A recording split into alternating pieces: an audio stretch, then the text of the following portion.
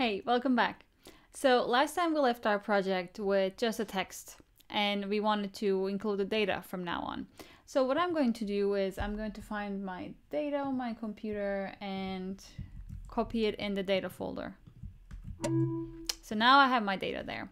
What I want to do is to read it inside the Streamlit project. And it's basically like when you're working on a Jupyter notebook. It's very simple. Of course, I need to import Pandas. This as PD. And I'm going to say here, maybe not in the header, but more in the dataset section, taxi data d.read CSV. That's the name of my file, taxi data. And just to show the data set and make sure that it's loaded, what I can do is to say write taxi data head first. I remember it just showed the first 5. I forgot to type the folder name. Now it should be fine. Okay, now I can see the first 5 entries in my data set. So, but I don't really want to see it as a table, right? I want to be able to show a visualization. So one thing we can do, for example, is I can calculate the values of occurrence of any certain column and display it there. So for example, one thing we can do is, let's see, what do we have? We have the pickup location ID. Okay, so I want to show how many times from which location a passenger was picked up. So what I'm going to do is location distribution.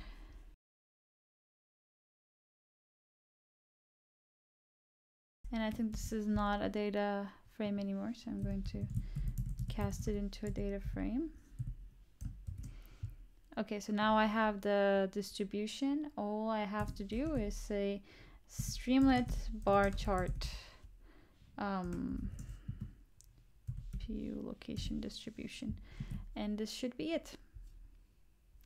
And there you go. We have a very, very big location distribution plot. What I can do is to, I mean, this is a pretty big data set, so I'm just going to say, show me the first, I don't know, 50 of them. Okay, that's better. So now I can see my plot.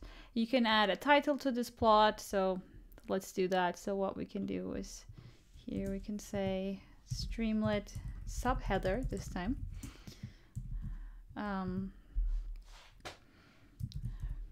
Pickup location ID distribution on the data set. Okay, so now I have this. I can go here and see, okay, now I have a nice little title for my plot.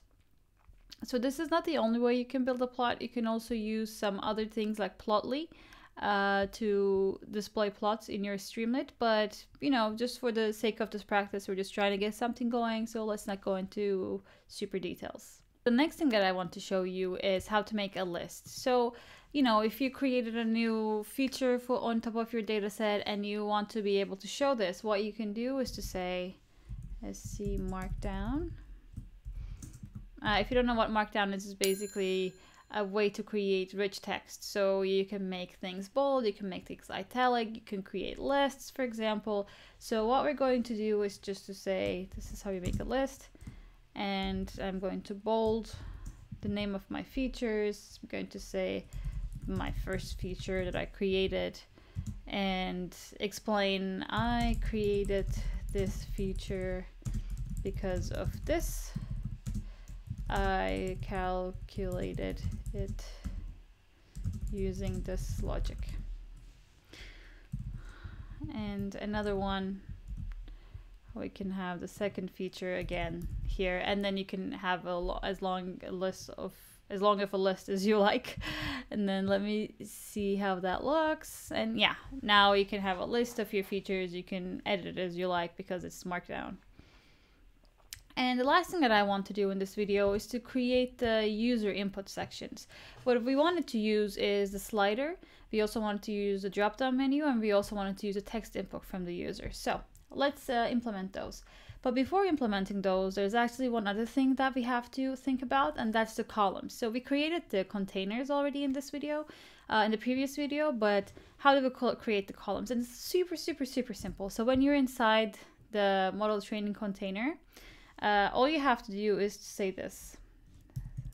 I want to create two columns. First one will be called the selection column. The second one will be called the display column. And what I'm going to say is Streamlit beta columns and the number of columns that I want. So it could be more than 2, but I mean, I think for display purposes, probably 2 is already good enough. 3 would be too much.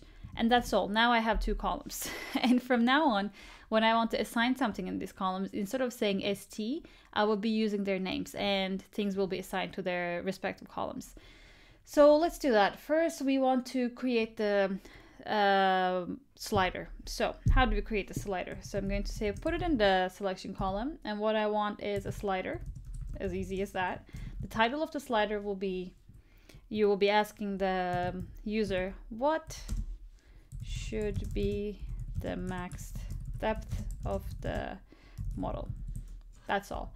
And after that, what you want to give it is the range of the slider, of course. So you have the minimum value. I'm going to say it should be 10. We have the maximum value. I'm going to say it should be 100 for now. And the default value when your app runs for the first time is the value. So I'm going to say it should be 20, and step is 10. So they cannot increase the value from 10 to 11 to 12, but they can jump from 10, 20, 30, 40, for example. So, okay. This is the first thing. And okay, but how do I get what the user told me? So if you've ever done some web development, you see that it's always very complicated trying to get input from the user. But with this, it's extremely simple. All you have to say is whatever the user chooses, save it in this variable called max depth. So it's pretty simple. So let's see how it looks like now. And yeah, look at that. We have a nice slider here. We're not really using it to do anything, but yeah. As you can see here in this little part, when I change this, it says the app is running. So it's running the whole app again. Let's do the other inputs. So the next input that I want to have is about the number of estimators. So I'm going to say estimators. I'll put it in the selection column again. And the drop-down menu is called a select box.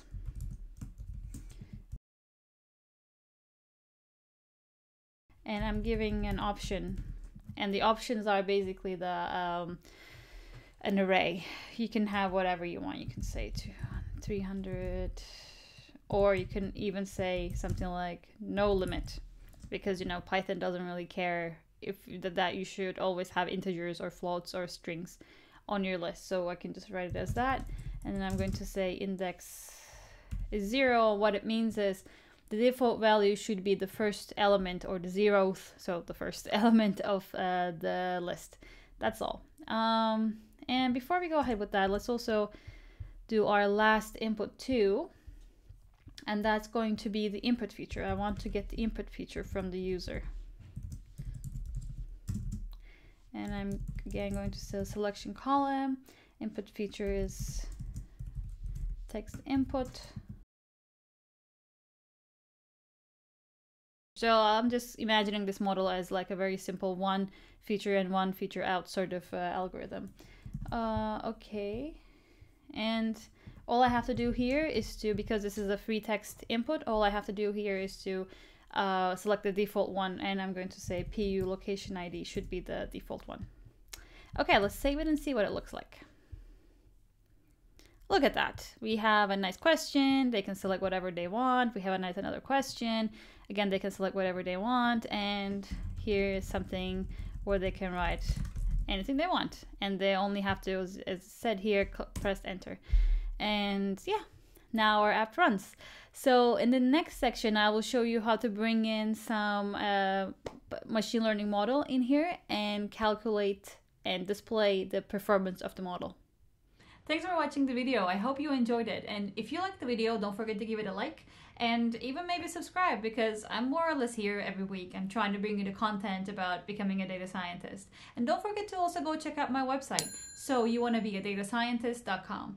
There I share weekly articles, I have a podcast where I interview other data scientists and data professionals, and I have free and paid resources. I have courses on data science, both for understanding where you want to go with data science and also getting practical hands-on experience on data science. I mean, that's actually the name of my course, Hands-on Data Science. So go and check those out, and I'll see you around.